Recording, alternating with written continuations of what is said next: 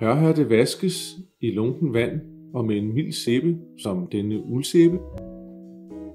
Hatten nedsænkes i vandet, og man lader ligesom materialet selv suge, da det kan klare en del vand. Knup eventuelt med fingrene, der hvor det er nødvendigt. Hør er et meget let og luftigt materiale, som for øvrigt egner sig fremragende til sommerhalvåret.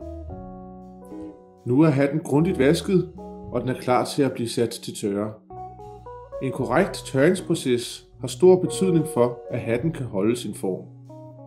Udfyld hatten med et tørt klæde, og lad den tørre liggende, men ikke for tæt på varmekilder, såsom radiatorer eller åben ild.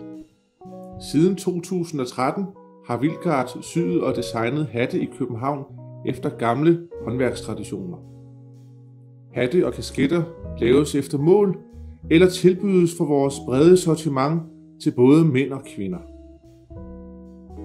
Wilgarts, håndlavet dansk hovedbeklædning.